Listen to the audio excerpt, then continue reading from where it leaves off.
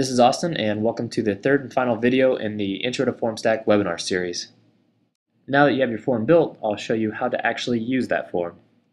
There are a few different methods for using your form. The first is linking to it and having us host it for you. You can provide the link in an email or put it on your web page and send people to your form, have them fill it out there. Since it won't be on your website, you may want to customize the look, and you can do that by using a style template where you can add your logo, custom colors, change font sizes, set any other parameters that you want to change. The second method is to use a JavaScript embed code that we provide.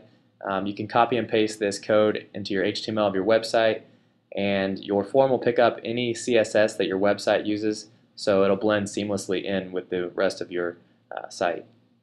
You can also add your form to your TypePad blog by installing the Formstack widget. You also have access to the full HTML. We really don't recommend this for anyone that doesn't have a strong knowledge of HTML.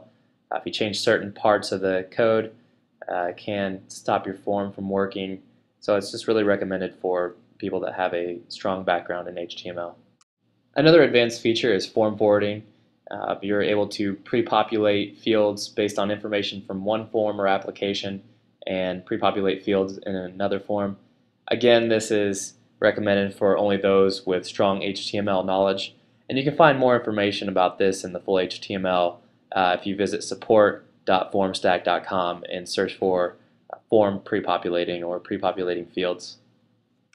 This concludes our Intro to Formstack webinar series. For more resources, please visit support.formstack.com, and also be sure to check out some of our other tutorial videos.